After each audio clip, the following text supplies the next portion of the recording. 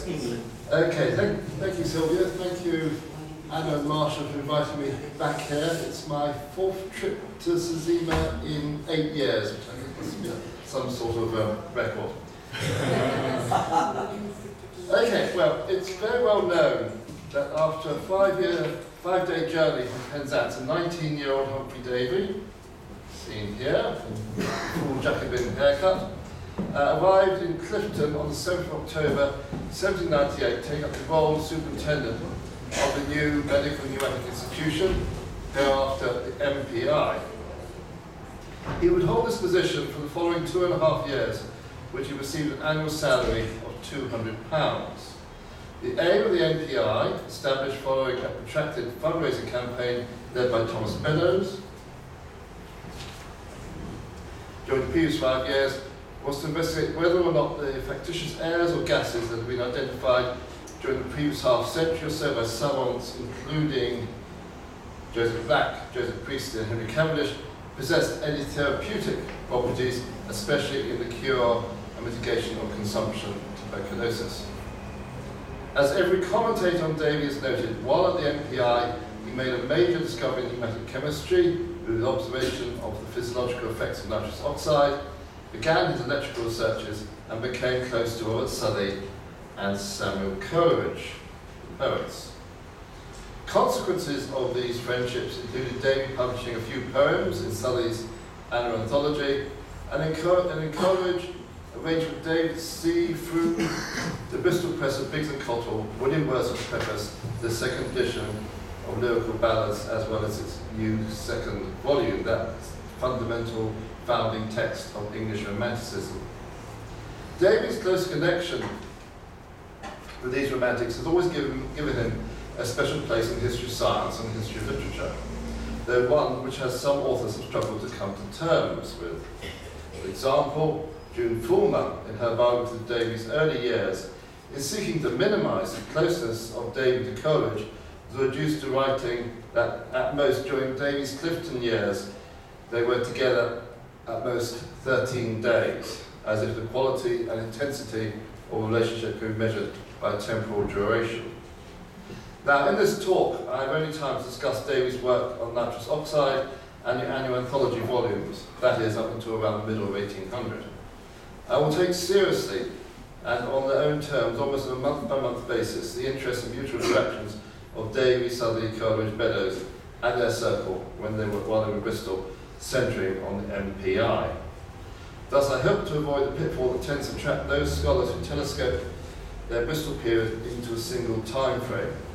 As Kenneth Johnson has reminded us, throughout the 1790s, things changed so rapidly that it cannot be taken for granted that what contained in October 1798, say, did so in December 1799.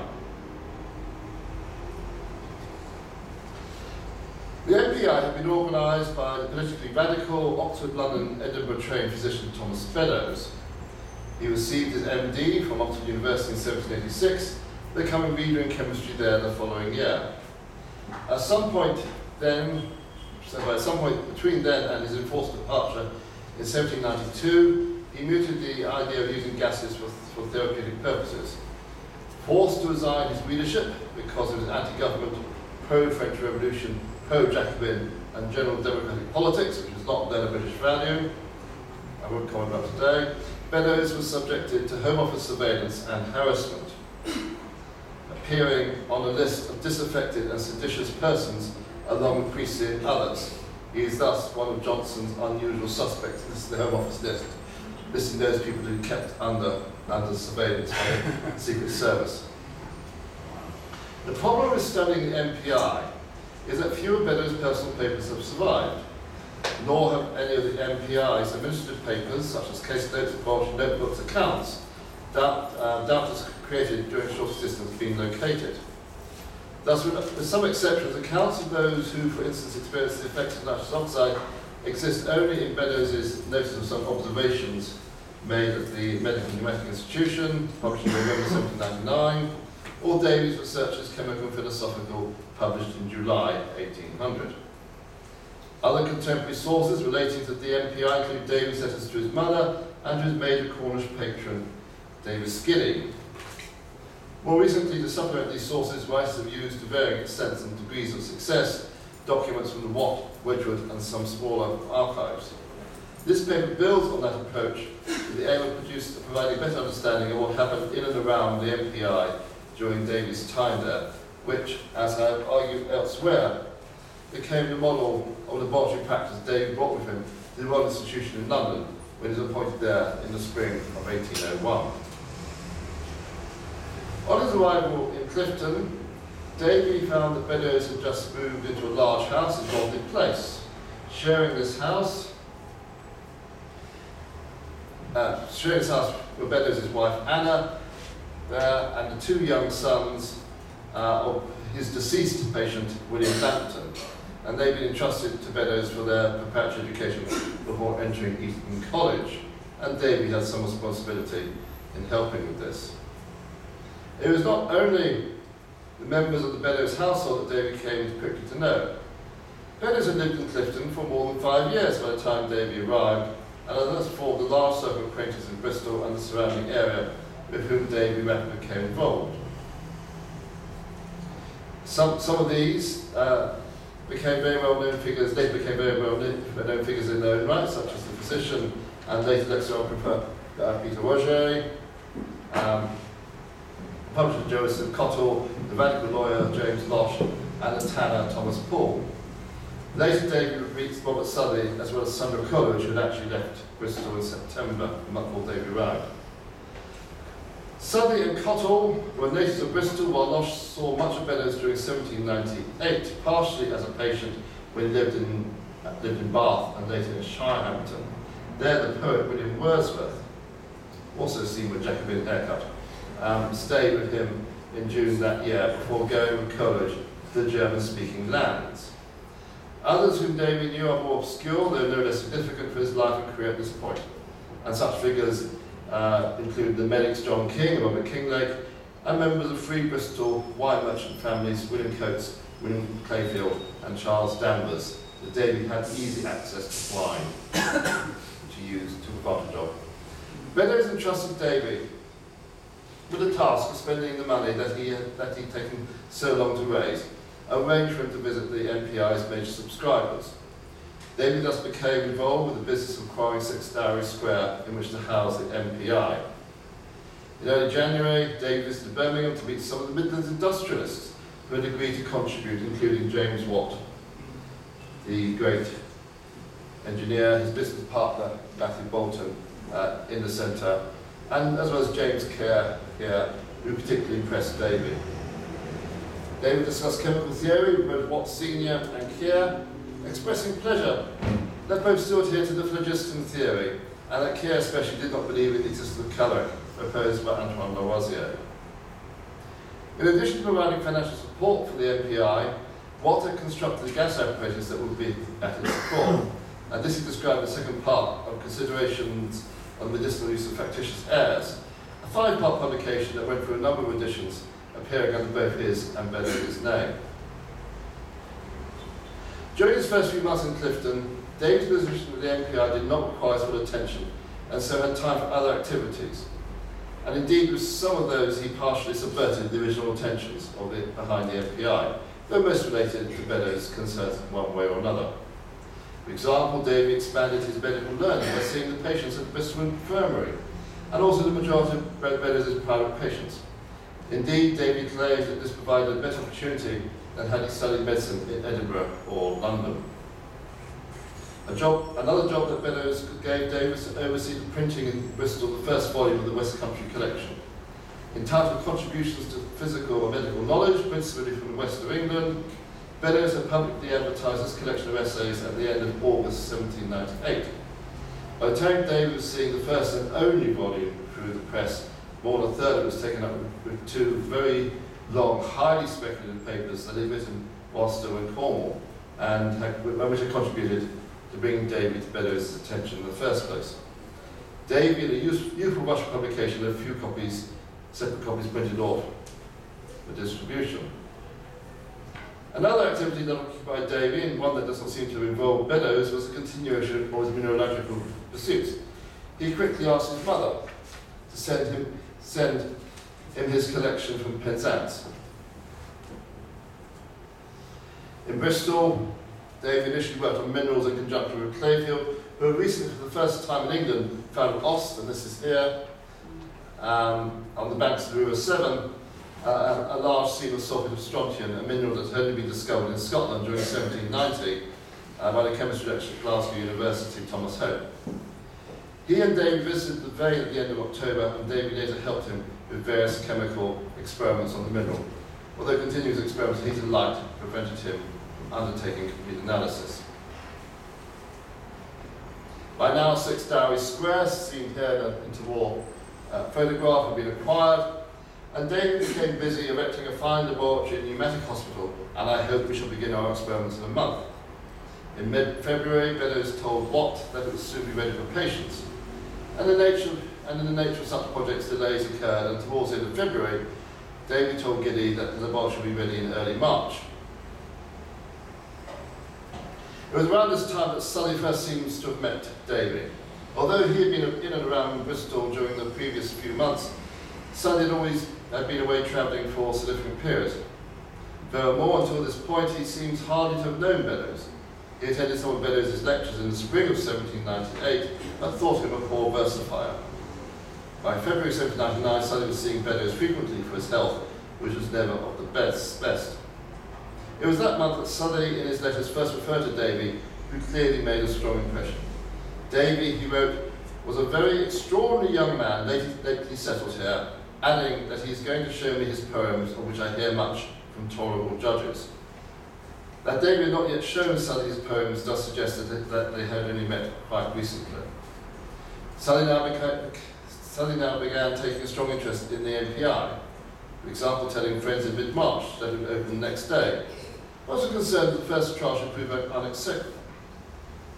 He was concerned that if the first trial should prove unsuccessful, an outcry would be raised against it. They will also find a difficulty in getting patients, even in hopeless disorders. People are not fond of having experiments tried on them. Not surprising.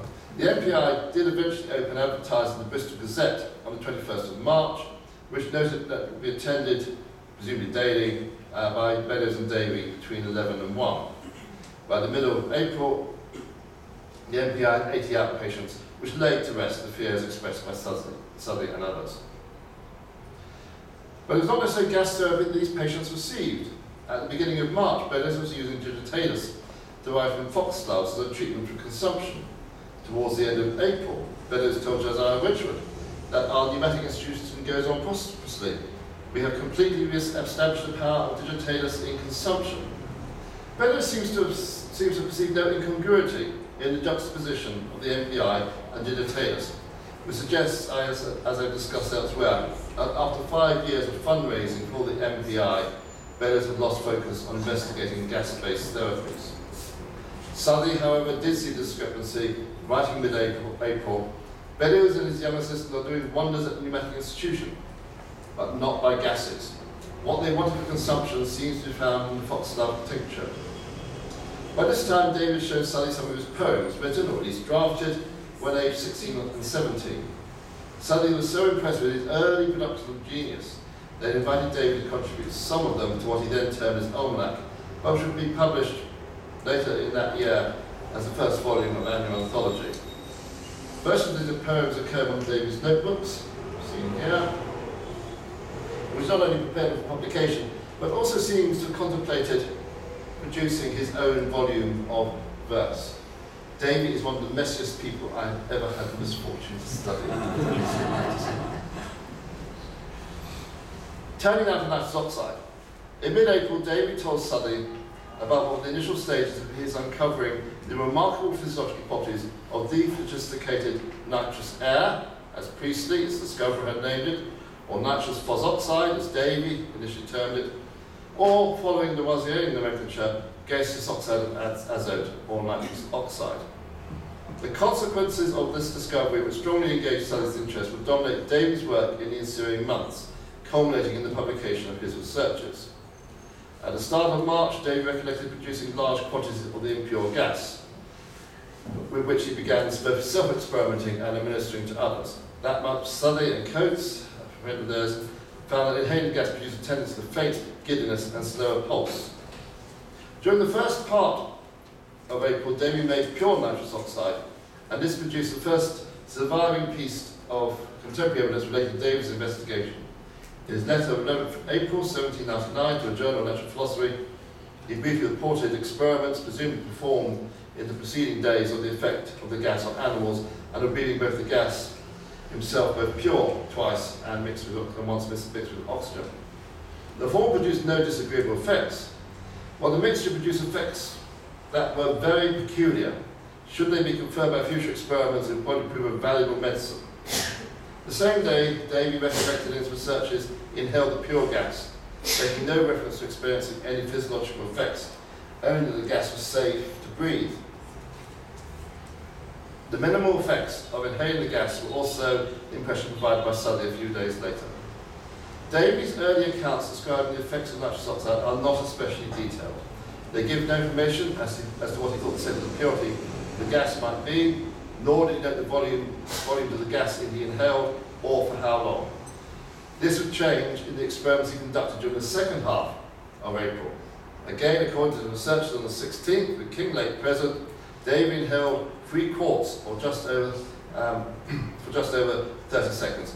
That's about 3 litres. A quart is roughly equal to a litre. This produced in him a slight giddiness, a feeling similar to the first stage of intoxication, but unattended by pleasurable sensation, and Kinglake noted a quicker pulse. The following day, Beddoes was present when Davy inhaled 4 quarts, and the day after, 18th April, in Beddoes' presence again, he undertook many experiments, including breathing 16 quarts. That's just over 18 litres. 18 litres of nitrous oxide in 7 minutes, which had the effect of making him dance around about the laboratory as a madman, as one would expect. During May, Roger arrived in Bristol. He inhaled nitrous oxide, and in July wrote Davy a description of his experiences, which included vertigo and tingling in his hands, and he did not experience the least pleasure from any of these sensations. Roger may have been one of the philosophers to whom Frances Edgeworth, that's Beddoes' stepmother, also visiting Clifton that May, referred to as finding, when they inhaled, nothing but a sick stomach and a giddy head. Although she referred to the gas as having sensations of the nectar of the gods, she fully recognised that not everybody reacted in the same way, writing that faith, great faith, is, I believe, necessary to produce any effect, and that issue has been well explored by Jan Galinsky. Nevertheless, Beddoes started giving serious consideration to the possible therapeutic value of nitrous oxide. At the end of June, he wrote to Watt saying he and Davy had concluded that it would only be of use in palsy and a hopeless case of debility, and they cautiously began clinical trials. This involved administering the gas to a hemiplegic patient who as a consequence threw away his crutch and walked without support. Now that kind of evidence is just so hard to interpret, but what actually I'm going to pass over it in silence. All in all, Beddoes believed these results meant that the present will be the most splendid era in medicine. Beddoes was nothing if not an excellent self-publicist. As there's little evidence which suggests that clinical trials continued during July or August, though the administration of the gas to individuals did, with the consequent reporting of its mind-altering effects. Davy's notebook recording his experiments in mid-July, which is the only one to have survived from this time, includes the account of Sully and his wife Edith inhaling on the 13th of July. Davy also continued experimenting on himself, and on 27th of August, after inhaling 7 quarts of nitrous oxide, he wrote in his notebook in inch-high letters, Davy and Newton.